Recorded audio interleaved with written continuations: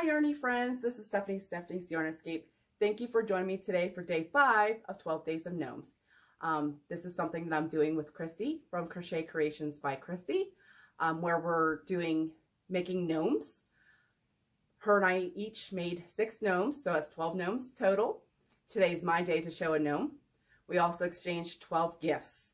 Basically, we put no rules to this thing. We just had a theme, and that was it, which I'm so glad we did. It's a lot of fun. I hope to do another one with her next year. So today is my day to show a gnome. Welcome to my dark space, and I'm going to again apologize for my lighting. It's nighttime. It's about almost 7 o'clock at night, 6:45, and this is what I have to work with, and it is what it is. I did order some lights yesterday, so they'll be here in a few days. I'm very excited about it. It's a big step for me. I've been on the shelf I've eyed these lights for quite some time. I sell a lot of my finished items, so I do a lot of photography. One of the skills I'm working on is doing better pictures for my finished items. So I really needed them. And for situations like this where I'm recording in the evening and stuff, so they're going to come in handy. So they'll be here in a few days. We're going to experiment with that. But yeah, but until then, this is what we got is darkness. With the Christmas lights on, I just have one light over here in the hall. But that's not what you guys are here for. You guys are here to see the yarny stuff, right? So like I said, today is my day to share a gnome. So here is just a recap. Here's the first gnome, a Santa gnome with the pom-pom. He's so cute. I love that one. And then my second gnome was the Grinch gnome with the extra fuzzy beard. He's got some extra fuzz. And my next gnome is this guy. Fix his beard a little bit. Now I did something different with his beard. I'm gonna hide behind him. So his beard, instead of separating the yarn, I brushed it with a pet comb. And it is so soft. Oh my goodness. Excuse me. Goodness. It is so soft. So I took a pet brush or a pet comb and I just started at the bottom and just brushed it out. Some of the fibers did come out. So I probably should have put more yarn in there to really poof it up. But look how cute he is. It's so cute. I love it. And with the lighting, I'm sorry about the colors, but he's still cute. You'll be able to see a really good picture of him on my Facebook group. Christy has a post going, and I have a post going as well, where we're taking pictures of our gnomes and putting them on the Facebook group. And if you guys are feeling inspired to make gnomes your own selves, be sure to share them. We want to see your gnomes. Show us your gnomes. So for this one here, the pattern I used was Herbert the Gnome. I got it on Annie's. It's a pay-for pattern. I believe it's $4.99. And I have no problems with paying for a pattern at all, because you got to get paid for your work, right? It's written by Elisa's Crochet. It's very easy to follow. I really enjoyed it. She doesn't have any instructions on attaching the beard or any of the parts of the gnome, because he's worked in all different sections. So yeah, but everything else is clearly written in the pattern. If you guys follow my other shows, this past Sunday I announced my goals for 2021, and one of them is perfecting my amigurumi skills, and this has really put me to the challenge. Let me tell you something about these gnomes. The attaching I've had luck with. I haven't found much issues with attaching the gnome because it's pretty standard. But where I struggle with is his nose. His nose gets me every time. And I've learned upon assembling them that I do the nose first, get it out of the way, because I was doing the beard and I was putting the nose in, and then I was doing the hat and then the nose, and I ran into issues there. The key for me, this may not be for everybody, but if you are a person that struggles with amigurumi like I do sometimes, that's one of the good things about doing numerous things of the same thing. I learned that putting his nose on first and attaching everything else around the nose, where you can attach the beard, the yarn for the beard, around the nose. So you don't have to try and sew his nose down through the parts of the beard. So that's one thing I learned, one little tip.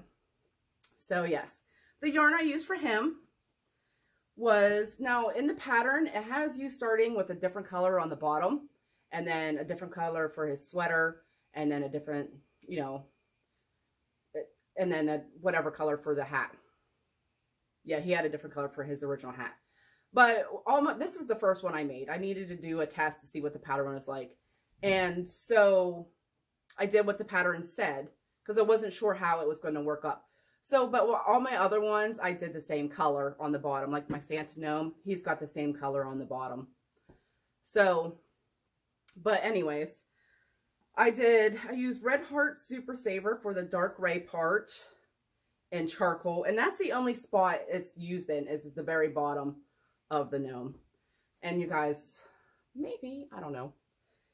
And then for his hat, I used Red Heart Super Saver and Clarets. And then for his sweater, I used Red Heart and Dusty Gray. So those are the three colors that I used to make this gnome. So I haven't come up with a name for him yet. Like I have my Santa Gnome and I have my Grinch Gnome. But I haven't thought of a name. He was my original one that I made first. So I'll have to think of a name for him. But he's just pretty standard gray and red. He's really cute. And I enjoyed making it. And I got 3 more to show you guys, and I can't wait. So, with that, next is my next gift from Christy, day 5. Now, so far I've been blown away with the things that she's gifted me. She has found a way to give me things so far that I don't have in my stash, which is, well, how did she know?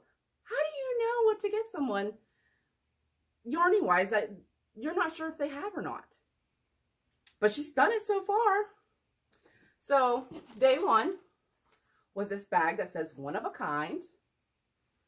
Day 2 was 4 balls of ice yarns in that pretty colorway. Day 3 was Karen Pantone Bamboo and purple scribbles with one of her stitch markers in those gorgeous purple colors. I think the first thing I'm going to make, I say that now, but I don't know what else is in the, sorry, my cat's behind me. I don't know what else is in the box. So I say this is probably going to be the first one I'm going to make something with, but I'm truly not sure because I don't know what else is about to come. Yesterday was this gorgeous cake of willow yarns, wheels. Okay, so what's day 5? Day 5 is this package here, day 5. And it has a mint on it, which I might actually be able to keep for myself. My daughter saw the piece of chocolate on the other one, and she instantly claimed it. That's for me, that's mine, I'll take it. Fine, take the chocolate. But she doesn't like mint. I like mint, so I get to keep this one. All right, so let's see what's inside.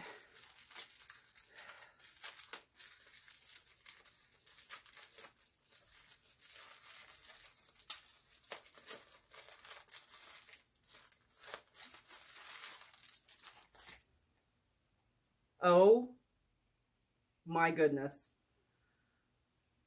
I was not expecting this at all. Oh my gosh. It's a T Doddles mini maker bag and it has Rapunzel on it. Oh my God. And I just said, oh my goodness. Inside are stitch markers. Let me see if I can show you guys. with my lighting. I can't promise anything, but I'm going to try the best that I can. Here's one stitch marker. Has little butterflies on it. Oh my gosh.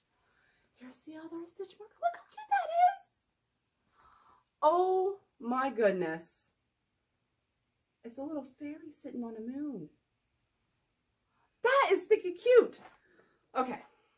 And inside, the print is, oh my goodness, little stars with a fairy. That's throughout the inside. Oh my goodness. This is stinking cute. This is stinking cute. I can't, the words are escaping me because I am literally in shock right now. Because what's funny is I had purchased a Tea Doddles mini maker bag recently, a couple months ago actually, for the grand prize giveaway for the mystery progressive crochet along that Christy and I are co-hosting together. And I had said that I don't have a Tea Doddles bag at all. And I was always hoping that sometime I can get one for myself someday to add for me.